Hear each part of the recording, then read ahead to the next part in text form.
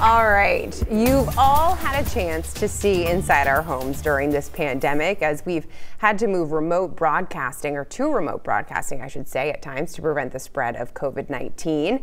And while Sean Stackhouse has been reporting live from his home, something on his wall caught the attention of many of you. So Sean kind of mapped it all out for us. Right, Sean?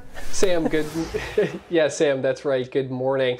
Now, actually, during the pandemic, I have received dozens of messages from regular Morning Report viewers asking for information about this old map of Maine that I have behind me. Unfortunately, for a long time, I didn't have anything to tell them. It was handed down to me from a good friend in New Center, Maine's own Hannah Deneen. But as I now know, this unique map of Maine has quite the story to tell. I think Gus's work is in a lot of places, but people don't really know his story. A story I didn't know until I got an email from Kathy Phillips Jewett after she talked to her aunt. She called me and said, "Do you realize that there's one of your grandfather's maps is on the wall behind the person who's talking?"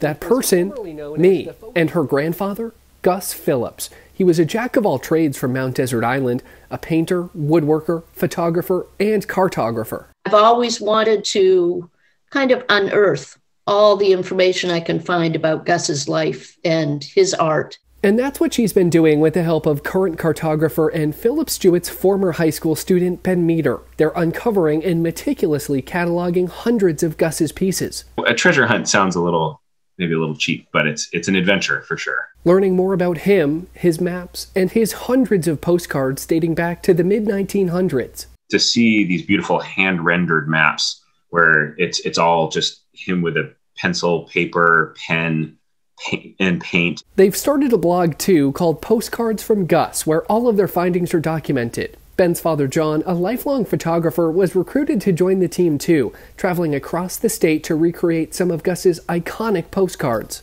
And when I finally found the spot where Gus took the picture, I stood there and just chills went up and down my spine. It was like, this is where he stood. All three forming a unique bond with Gus and Maine's past as more history is uncovered, and Kathy's relationship with her grandfather growing ever stronger. Learning more about his life, I'm kind of in awe of how he was able to take so many photographs, to do what he did. The largest collection of Gus's work can be found at the Penobscot Marine Museum, and shortly we will post a link to the Postcards from Gus blog on our website and mobile app. Live at home this morning, Sean Stackhouse, News Center, Maine.